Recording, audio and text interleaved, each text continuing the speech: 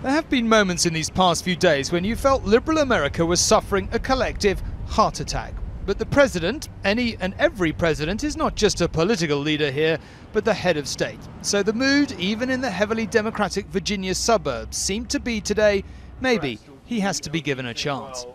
He's speaking with the president today. We will see as Americans what lies ahead. You inclined to give him the benefit of the doubt, at least for a bit? A little bit. It might be after the inauguration, a month. That's not much time, but we shall see.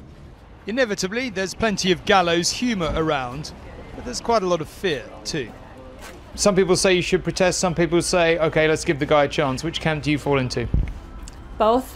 I feel like we have a tradition in this country, a peaceful transfer of power. He won fair and square, even though Hillary won the popular vote.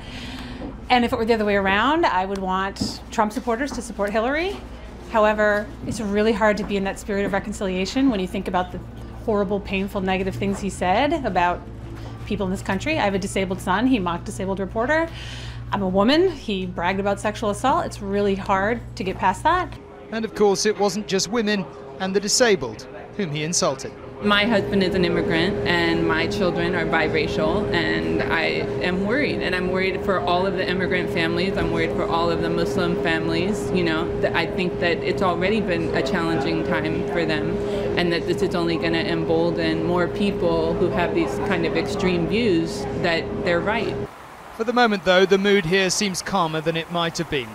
And it's all down to Mr. Trump himself now and that old nostrum. Actions speak louder than words.